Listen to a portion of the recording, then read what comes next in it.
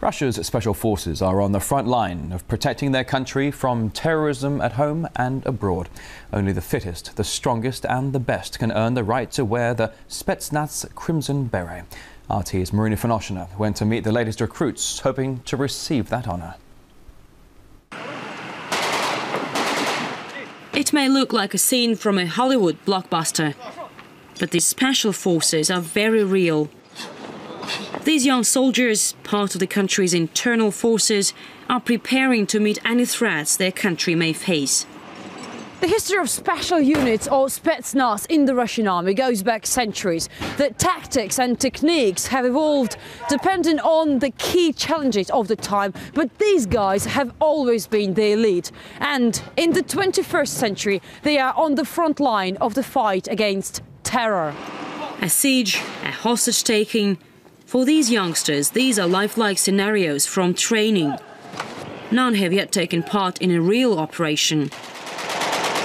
Day by day, they learn how to act effectively face-to-face with an enemy. It is exhausting, both physically and mentally.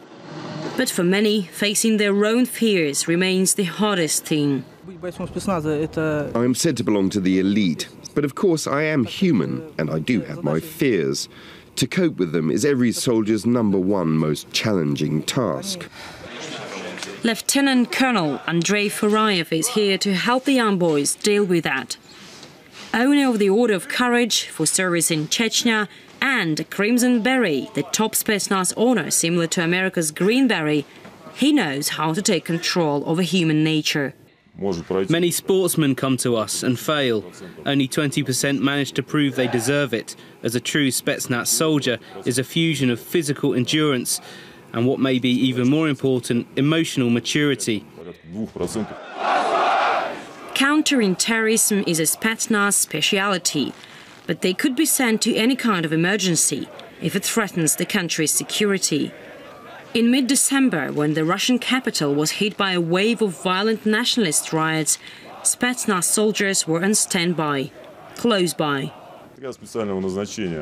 Some may say that's no job for special forces, but for the police, we don't agree. There is the order and we have to carry it out as well as we can. That's it. All of these young soldiers are conscripts for a year at least. But many say they'll stay for longer, sign a contract and continue as professionals in the elite Spetsnaz. Marina Finoshina, Moscow.